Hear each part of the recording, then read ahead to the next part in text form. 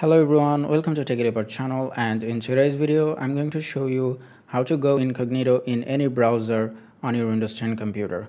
So first I'm going to start with Chrome since it is the most popular browser. So open your Chrome browser and then click on the three little dots from the top right corner and then click on New Incognito window and you are in incognito mode.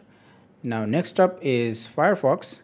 So open your Firefox browser and then click on the hamburger icon from the top right corner and then click on New Private Window and you are in incognito mode on Firefox.